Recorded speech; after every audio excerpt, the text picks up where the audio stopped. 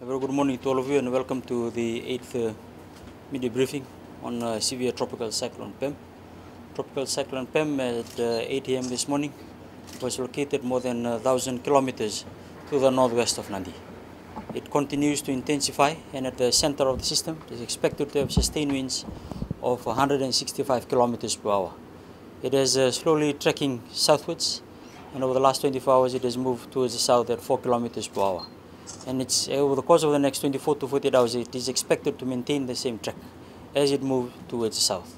At this point in time, it doesn't pose any direct threat to Fiji, but the associated heavy rain and the strong northwesterly winds is what we will be experiencing. Over the course of the last 24 hours, we've been receiving a lot of significant rainfall.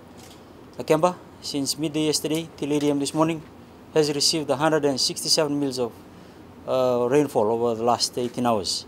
So reports are also coming in from observations in Yasawa of 20 kilometer per hour, 20 knot winds being experienced. That's equivalent to 45 kilometer per hour winds that they're experiencing right now. And as severe tropical cyclone Pam continues to track towards the south, it is expected to lie to the west of us over the course of the next 2 days. As such, we expect the rain to continue with the rain that is currently heavy rain warning that is currently in force for the group. It shall continue for the next 24 hours, and the strong warning which is currently in force for Yasawa and the Mamanoda group, for Bonua Levu and the western Nakawiti Levu, with the anticipation with the tropical cyclone Pam moving towards the south, it will eventually spread to the rest of the group. Nagawalevu.